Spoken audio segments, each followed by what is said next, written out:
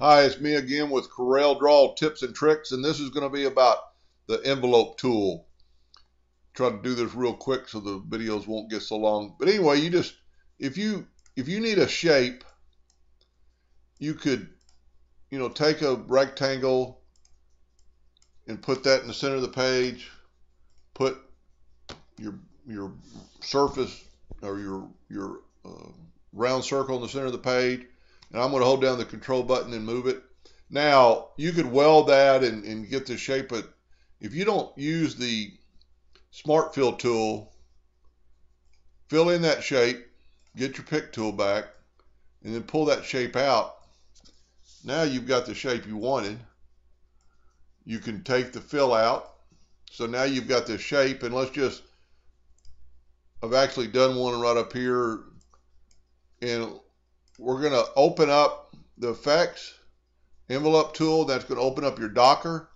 You want to be selected on your text, then take the eyedropper and select your container, and then go back over here to apply.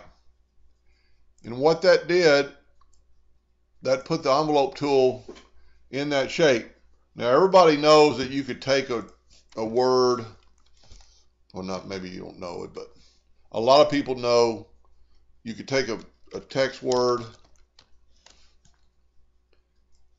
and, well, and you can use the envelope tool on it just by going over here to envelope tool and change it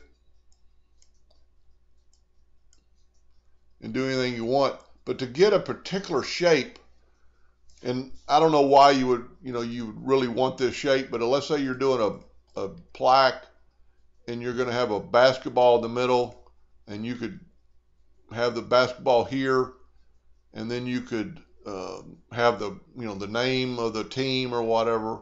But you could also use it when you're just drawing some graphics for some people. Maybe it'd be Bob's Trailer Service, and draw out a trailer and have the words go that. You can actually make a sign that looks like it's kind of tilted. And I have used this before, like on a coffee mug that's tapered down at the bottom.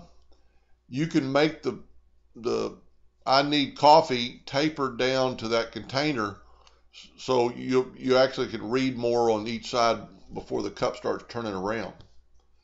Anyway, that's the envelope tool. Hope that helped a little bit, and thank you for watching.